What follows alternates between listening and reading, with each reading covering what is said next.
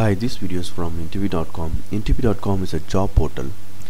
If you're looking for a job, you can log on to interview.com and you can post your resume with us. In this video, I'm going to talk about very basic Java integration. What is boxing conversion? Boxing conversion converts the expressions of primitive type to corresponding expressions of reference type. Specifically, the following 9 conversions are called boxing conversions.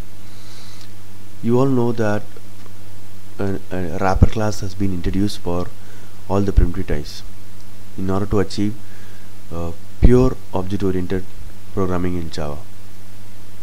So for Boolean class has been introduced, for byte has been introduced, like that. For other primitive types,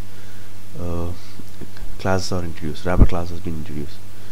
So boxing conversion means converting this expression of a primitive type to the corresponding expression of the reference type. For example, from Boolean type to Boolean, byte to byte, short to short, character to char to character, int to integer, long to long, float to float, double to double.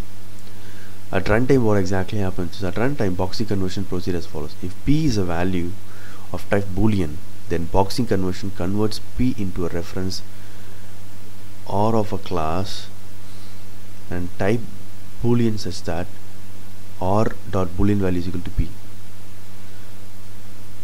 Okay, so if p is of type Boolean, just it will create a r object dot Boolean value. Just it will get this value. This value will be assigned to this wrapper class. It's a very basic Java integration. Hope this video is helpful for you. Thank you.